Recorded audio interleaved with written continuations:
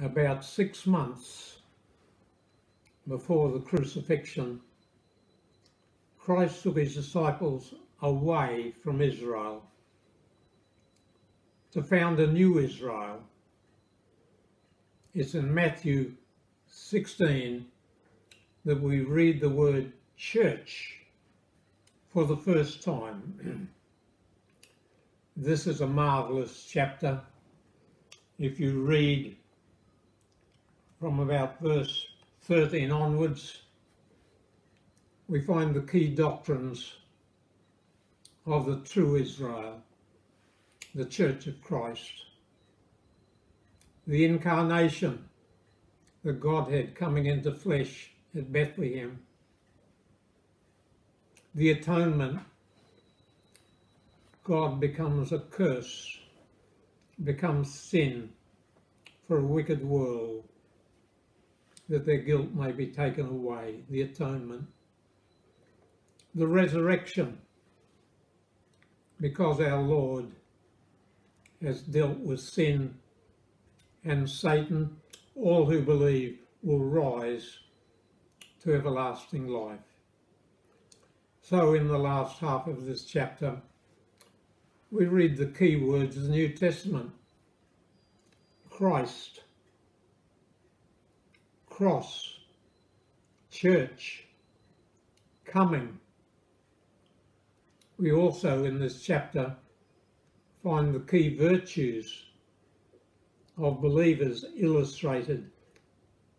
We read about faith and love and hope. I'm going to read to you from verse 13 of Matthew chapter 16. When Jesus came to the region of Caesarea Philippi, he asked his disciples, "Who do people say the Son of Man is?" They replied, "Some say John the Baptist, others say Elijah, still others Jeremiah or one of the prophets. But what about you?" he asked. "What do you say? Who do you say I am?" Simon Peter answered, "You are the Christ, the Son of the living God." Jesus replied, "Blessed art thou, Simon Bar-Jonah. Flesh and blood have not revealed this unto you, but my Father, which is in heaven. I tell you, you are Peter, and on this rock I'll build my church, and the gates of death will not overcome it. I'll give you the keys of the kingdom of heaven. Whoever you bind on earth will be bound in heaven. Whatever you loose on earth will be loosed in heaven." Well, what does all this mean? Well, we must understand the real nature of the man of Nazareth. Peter says, "You are the Christ. You are the Messiah. You are the one prophesied in scores of verses in the Old Testament. You were foretold by Isaiah, by the psalmist, by Daniel. You are the promised Redeemer of the world who would take away the guilt of all men and women by an atoning death. You are the Messiah, and the Messiah is divine. You are the Son of the living God. You are God the Son." And Christ says, "Blessed art thou, Simon." You couldn't work this out by yourself. God has told you, and it's true. And then he says, "You're Peter." Now, Peter means a piece of rock or rolling stone. And this verse has been very controversial. I give you an opinion. "You are Peter. Upon this rock I'll build my church, and the gates of death shall not prevail against it." You are Peter. You are the first stone of the church to be laid. The church, of course, is built on God. In the Old Testament, the word rock is never used for a human being, but it's often used for God. In the New Testament we read, other foundation can no one lay than what is laid, Jesus Christ. In the New Testament he's called the cornerstone of the church, the capstone of the church. There are two Greek words here. Peter comes from Petros, which means a piece of rock, stone. But when Jesus says upon this rock, he used a different word, Petra, which means a huge mass of rock. Where they were was rocky. Many temples had been built there. Huge chunks of rocks surrounded the disciples and Jesus as they talked. And Jesus saying, Peter, you're the first stone to be laid on me, the foundation of the new church, the new Israel. And I'll give you the keys of the kingdom. In chapter 18, same keys are given to all the disciples.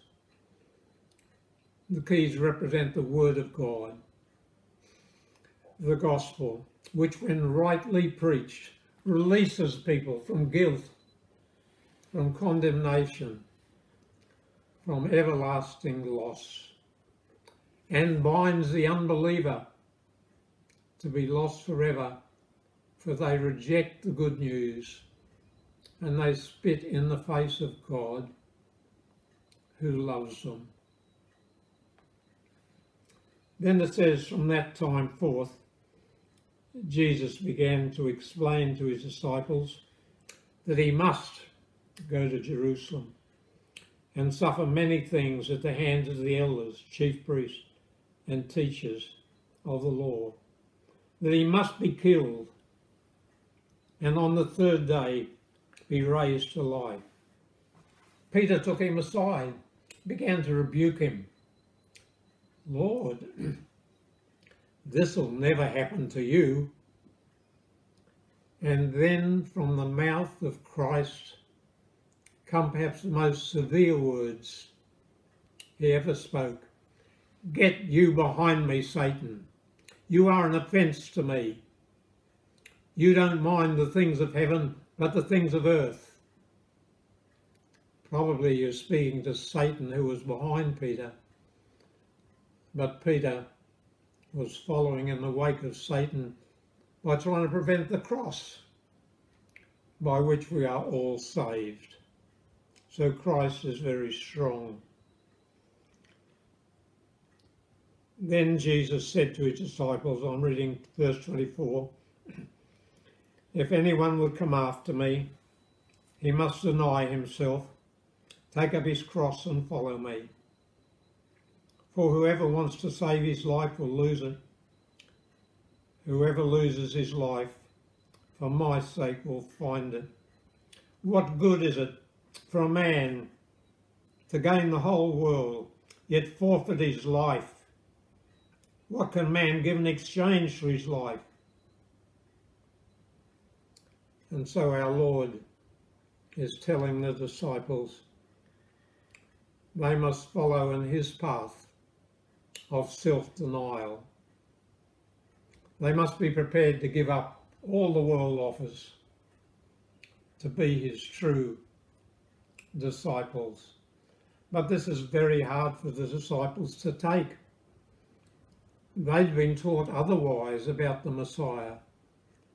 They'd been taught the Messiah would free Israel from the Romans, that he'd restore rulership to the Jews. And now Christ was talking about crucifixion. They found that very, very hard to take. But Christ adds a warning and then a remarkable promise. Let me read to you.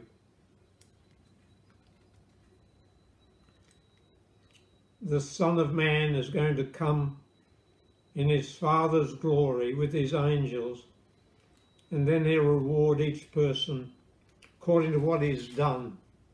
I tell you the truth, Some who are standing here will not taste death before they see the Son of Man coming in his kingdom. Well, how does one explain that? Well, take the warning first. He's saying that the second advent will be judgment day. And John 5:22 says Christ is the judge of all men, not the Father, but he who has humanity. So here in chapter 16 of Matthew, he foretells the second advent and says accompanying the advent will be the judgment of all who've ever lived according to how they've lived. But then there's this promise, this strange promise over which people have argued for millennia. Verily I say unto you, some are standing here who won't taste death before they see the Son of Man coming in his kingdom. What on earth does that mean? Well, before I give you an answer, we must read the next verses. In chapter 17, there have been 6 days of gloom and fear and doubt on the part of the disciples. What was this all about? The Messiah being crucified. But then this happened. After 6 days, Jesus took with him Peter, James and John, the brother of James, led them up to a high mountain by themselves. So he left 9 disciples behind. There he was transfigured before them. His face shone like the sun, and his clothes became as white as the light.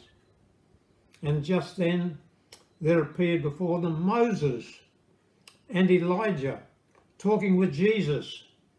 And in Luke's Gospel is they talked about his exodus. Now, of course, that word first of all meant Israel fleeing from Egypt through the desert to the promised land. That was the exodus. But Jesus was to have an exodus. He was to go to Jerusalem, followed by disciples so puzzled they hardly talked at all, bewildered. That was Christ's exodus. Then there was his exodus from life itself as he died on the cross. So this is what Moses and Elijah talked about. And the disciples who'd fallen asleep while praying wake up. They see Jesus shining like the sun in sublime majesty, his garment white as the light. And there is Moses, whom he addresses by name, and Elijah, who he calls by name. And they're talking about his death, the same thing that had discouraged the disciples 6 days before. Peter said to Jesus, Lord, it's good for us to be here. If you wish, I'll put up 3 shelters, one for you, one for Moses, and one for Elijah. While he was still speaking, a bright cloud enveloped them, and a voice from the cloud said, "This is my Son, whom I love. With him I am well pleased. Listen to him." Now, what was this all about? You know, only beings apart from Jesus saw this event, and apart from Moses and Elijah. You'd expect the New Testament to be full of it. The majestic Christ shining like the sun, his clothes glistening and gleaming, and Moses of the law, the head of the law, Elijah, the head of the prophets. They appear. Everyone thought they had gone. And they talked to Jesus of his exodus, his coming death. Why isn't the New Testament full of this? Why isn't it over and over in the epistles of Paul? Jesus said to the disciples, "Don't tell anybody about this until I'm risen from the dead." Not long after that, James was executed. He couldn't talk about it. But the other two did briefly refer to this event. Peter, in one of his epistles, talks about when he's with Christ in the Holy Mount. And John says in the first chapter of his Gospel, "We beheld his glory." So what's the meaning of the Transfiguration? Well, first of all, it was to strengthen Christ himself. He was on his way to death. Moses says, "Don't give up." Elijah says, "Keep on going." And God gives his endorsement. "This is my beloved Son." So first of all, Christ is encouraged for what is to come very soon. But secondly, and this is very important, the disciples, who for 6 days had been gloomy and discouraged, wondering about what Jesus had said about Calvary. Now they see the majesty of Christ. His face as the sun, his garments white as the light. And Moses, the head of the law, and Elijah, the head of the prophets, they're there and they're encouraging Jesus, and they're talking about his death. This is something he must do, must not give up. And then God endorses us all. It was like a miniature second coming. When Christ comes the second time, he'll be in majesty, and he'll be with the Father, he'll be with the angels. This was very much like the second advent promised to them at the end of the discussion on Caesarea Philippi. But there would be more fulfillments of that promise.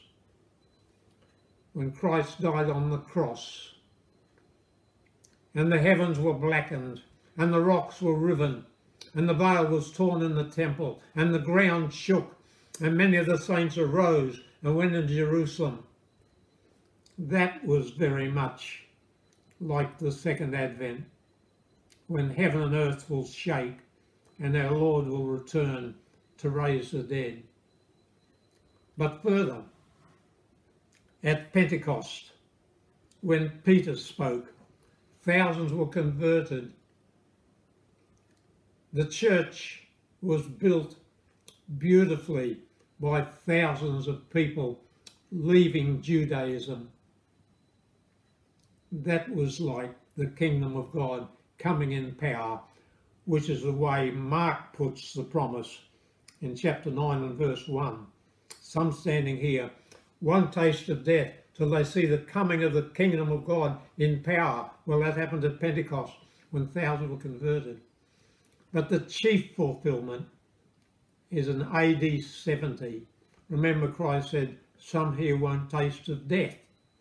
Well, by AD 70, several of the disciples were dead. Few were still alive.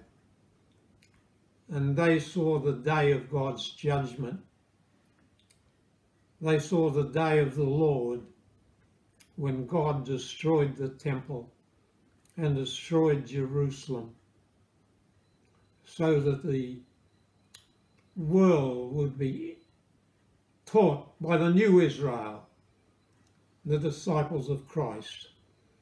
That event in AD 70 was a preview of the second advent, when Christ will come in glory to punish the wicked and to redeem his people. I commend to you these two chapters. If you understand chapter 16, you'll understand about the incarnation, the atonement, the resurrection. If you understand those four key words, Christ, church, cross, coming, you'll have the heart of theology. And if you see how Christ exhorted the disciples to have faith and love and hope you'll know what it is to be a Christian. And if you read often the story of the Transfiguration, your faith will be strengthened in the majesty of our Lord Jesus Christ and of the certainty of his return to this world to raise the dead and to judge all who've ever lived. I commend to you these two chapters, Matthew 16 and 17. God bless you.